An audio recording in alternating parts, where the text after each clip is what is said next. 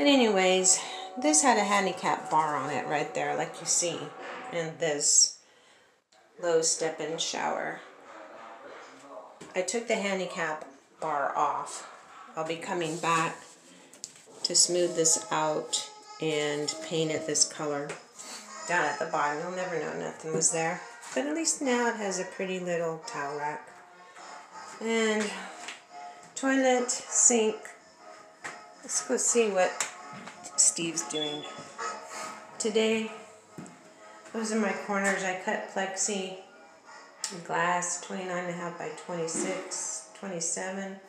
Put this in there. It's drying right now. Instead of spending $150 on a huge window, the broken glass, we just measure it. Pick up some plexi and cut it down to size. Pop them in there. Here's the white shutters. I don't know if I showed you that before. Those will go up. So, we do have some gray siding. I wanted to show you what it looks like. Isn't that pretty? Hey! That's what it's going to look like. So the whole house in here and over there. This gray and white is going to come up here. So that was the old stuff that we took down. So the windows will go up. The two I just fixed. We'll have no more issues of water getting in. Down below, the skirting will come next once we get the siding up. And we'll redo the railings. This is what it's looking like so far. Then I have Mr. Steven. He's pulling up some flooring. Let's go see what he's doing.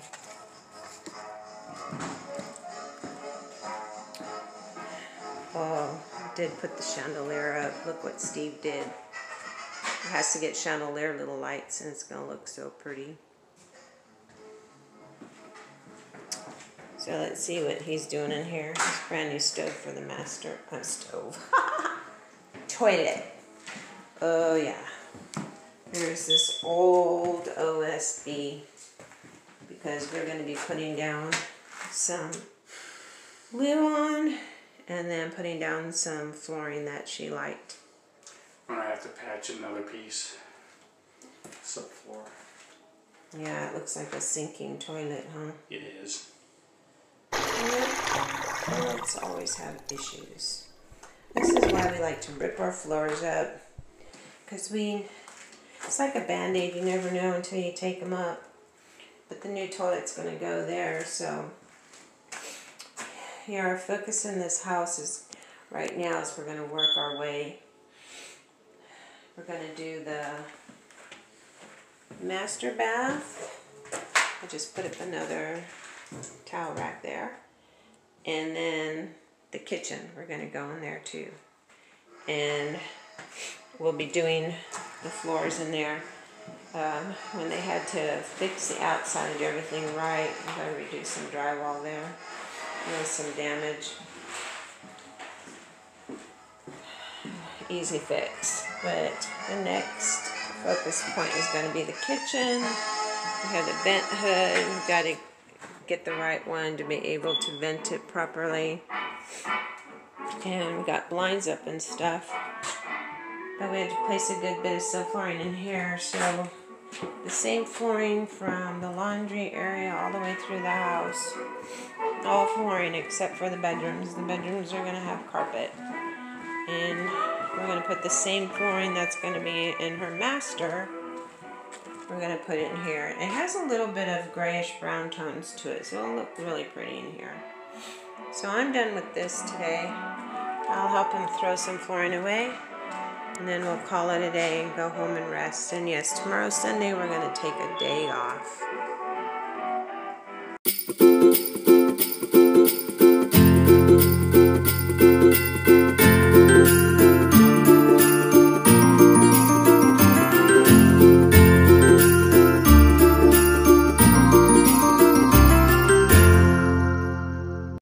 Did you call call back that guy that wanted us to check his mobile home out to buy?